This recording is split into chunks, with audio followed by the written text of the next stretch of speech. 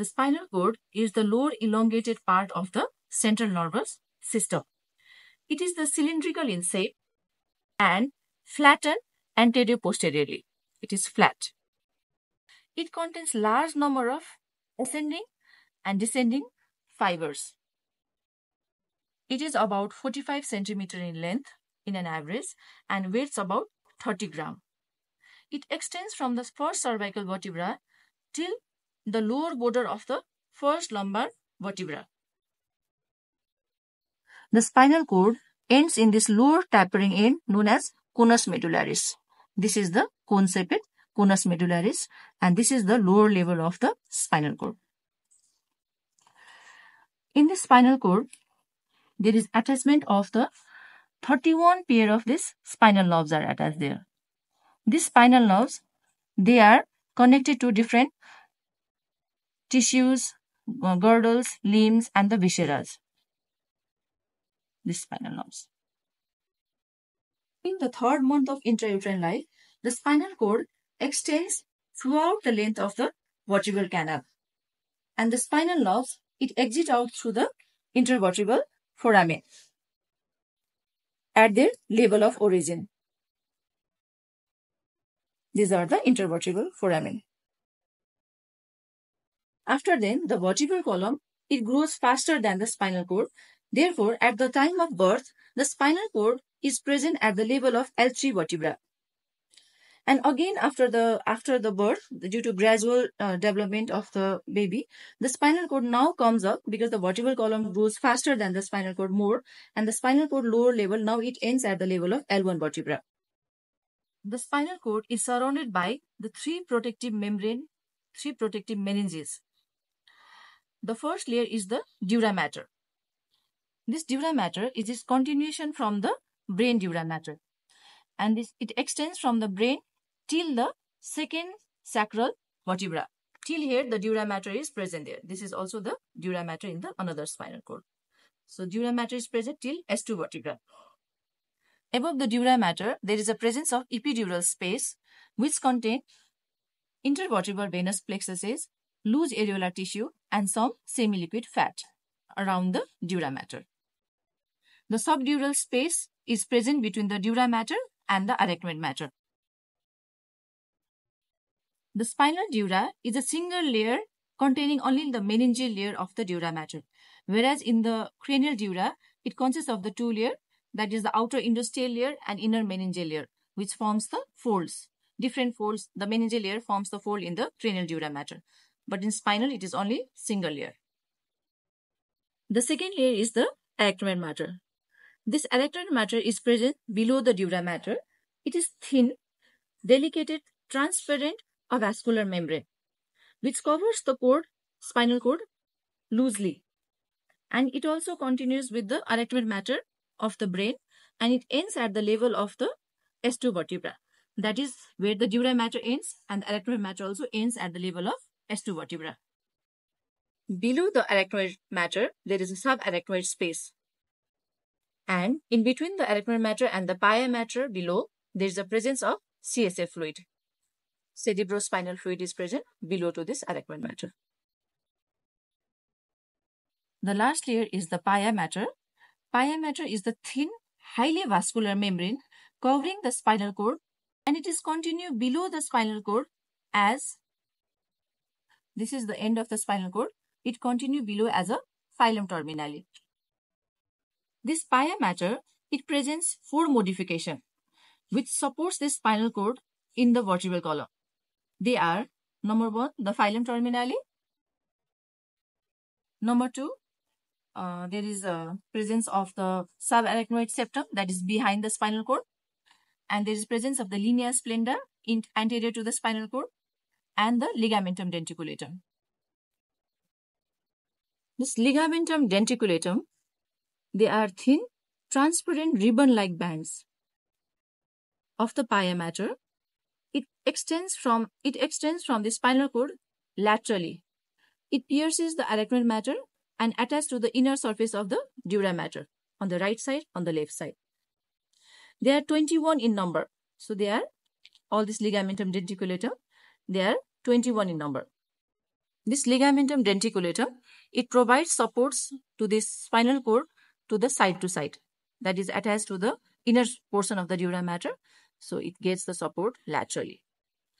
This ligamentum denticulatum is teeth-like, and the first ligamentum denticulatum is present at the level of foramen magnum. So these all are the ligamentum denticulatum. You can see it. It's white glistening and it is toothed. It supports here laterally. And the last one, it extends. It is present at the T12 and L1 spinal nerves. So this is the ligamentum denticulatum. The second modification is the phylum terminale. It extends from this conus medullaris and it is 20 centimeter in length and extends till the first coccygeal vertebra. The phylum terminale are divided into two parts. The one that is present inside the dura mater is known as phylum terminale internum, and the one that is present beyond the dura mater, that is the attachment of the first coccygeal vertebra, it is known as phylum terminale externum, and that is only 5 centimeter in length, whereas internum is 15 centimeter in length. It is non-nervous modification of the pia mater. So this holds the spinal cord from the below. So there is a support of the whole spinal cord from below, that because it is attached to the first coccygeal vertebra. At the posterior side of spinal cord, there is a presence of the third modification of pia mater, that is known as subarachnoid septum. And this subarachnoid septum is just fenestrated pia mater which attaches the spinal cord to the posterior surface of the dura mater. So it also provides support posteriorly. And the last modification is the linea splendis. This linea splendis is present in the anterior median fissure. There is the bunch of nerve fibers present around this phylum terminale, that is at the center, lower end of the spinal cord. This bunch of the nerve fiber is known as cauda equina. It resembles with the tail of the horse. That's why it is named as a cauda equina. As the spinal cord is shorter than the length of the vertebral canal, now the length and obliquity of the spinal nerves, it increases progressively from above downwards. And the spinal nerve, these spinal nerves, they emerges through their respective intervertebral foramen. So the nerve root of the lower four lumbar, that is from L2, L3, L4, L5, and all the 5 sacral nerves and 1 coccygeal nerve is in combination called as cauda equina, along with this phylum terminale. So this is the cauda equina. In this, you can see this is the cauda equina. There is the fusiform swelling around the cervical and the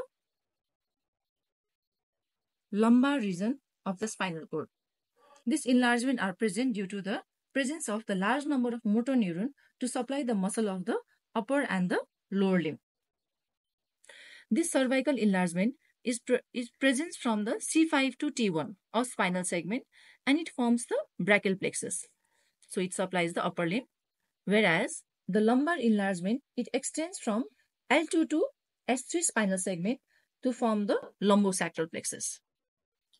There are total 8 cervical spinal nerves, 12 thoracic nerves, 5 sacral, 5 lumbar, and 1 coccygeal nerve. Though in the vertebra, we have the 7 cervical vertebra, but here we have the 8 cervical nerve. Then we have the 12 thoracic nerve and 12 thoracic vertebra, and 5 sacral, 5 lumbar, and 5 sacral, which corresponds with the 5 lumbar and 5 sacral. But in the coccyx, where there is only 1 coccygeal nerve for the 4 coccygeal vertebra. The cervical nerve, it leaves the vertebral canal above the corresponding vertebra, with the exception of the 8, which leaves between the 7 cervical and the 1st thoracic vertebra. The remaining spinal nerve emerges below the corresponding vertebral level. The spinal nerve, it is attached to the cord by the 2 roots. The anterior one is the anterior motor root. You can see this is the anterior motor root. and this is the posterior surface, and there is attachment with the attachment of the posterior nerve root. These are the posterior nerve root, and there is the presence of the dorsal root ganglia. It has the pseudo-unipolar neuron in the posterior nerve root. The part of the spinal cord where the spinal nerves are attached is known as spinal segment. So this is one spinal segment. Likewise, we have the 31 spinal segment where you have the attachment of the number of rootlets. So this is one segment. This is the second segment. Like that, we have the 31 spinal segment. The root is made up of number of rootlets. So this, you can see there is a number of rootlets. Arises in front of the spinal cord over certain length. The rootlets of the anterior root emerges from the anterior lateral sulcus, whereas the rootlets of the posterior root, it emerges from the posterior lateral sulcus. So this is the posterior lateral sulcus, and in anterior we can see these all are the anterior lateral sulcus. This is anterior median fissure, and again where the rootlets are attached, this is the anterior lateral sulcus in the anterior side. Now let's talk about the lumbar puncture. So this is the lumbar vertebra. In case of adult, the spinal cord ends at the level of L1 vertebra, whereas in case of children, the spinal cord, it is present at the lower border of L3 vertebra. The horizontal line joining the highest point of this iliac crest passes through the spine of the fourth lumbar vertebra. So the interspinal space just above and below the landmark can be used safely for doing the procedure. This space is more roomy and contain only filum terminali and the roots of the lumbar, sacral and the coccygeal nerve, which flows in the CSA fluid. So when we put the hand, our thumb touches the spinous process of L4 vertebra. So the space above and below to the spine is safe for the lumbar puncture. During this process, the spine must be fully flexed with the patient seated or lying by the side. The interspinal space is open up. Now the needle passes through the supraspinous ligament, interspinous ligament, and then the dura mater. When we enter the dura mater, there is a feeling of the loss of resistance. So now we come to know we are inside the subarachnoid space where the CSF is present. Now let's talk about the blood supply of spinal cord. It is supplied by one spinal artery, two posterior spinal artery, and then segmental arteries. The anterior spinal artery is formed by the union of the small spinal branches of right and left vertebral artery in the upper cervical canal, and then it travels in the anterior median fissure of the spinal cord till the filum terminali. The anterior spinal artery, it supplies the 2/3 of the surface of the spinal cord. The posterior spinal artery, they arises from either vertebral artery or posterior inferior cerebellar artery.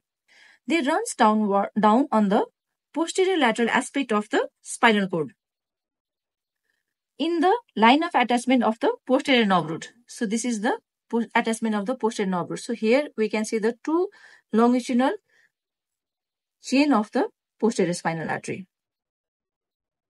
They enter the spinal cord as anterior radicular artery and the posterior radicular artery.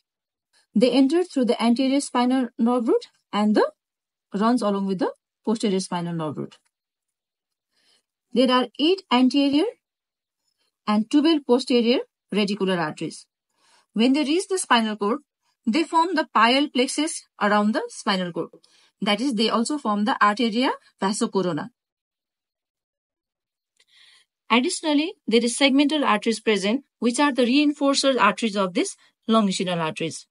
They are the branches of either deep cervical in the upper part, ascending cervical, posterior intercostal, lumbar, and the lateral sacral arteries. The posterior spinal artery, it supplies the 1/3 of the surface of this spinal cord. This posterior spinal artery, they sometimes gives these collateral branches. So in the posterior part of spinal cord, we can see there are 4 longitudinal branches of the spinal artery. One, the main branch, the second, main branch, and from that they give the collateral branches. That is one in the median plane and 2 on the lateral side. So mostly there are 3 longitudinal spinal arteries, 2 posterior spinal artery and 1 anterior spinal artery. But because of the collateral branches, there are 5 longitudinal spinal arteries around the whole spinal cord. So you can see this. The segmental artery of T11 is very large and known as arteria radicularis magna, or the artery of Adam Kiewicz. This artery of T11 spinal segment, it is very large and supplies the several segments of the spinal cord, that is through upwards and downward. So any blockage in this artery can cause major deficient of the spinal cord blood supply. Talking about the venous channels, there is 6 longitudinal venous channel, 1 in the anterior median fissure and 1 in the posterior median sulcus. Whereas anteriorly there is again 2 anterolateral, 1 on either side of posterior to the anterior nerve root, and posteriorly there is 2 posterolateral, 1 on either side of posterior to the posterior nerve root.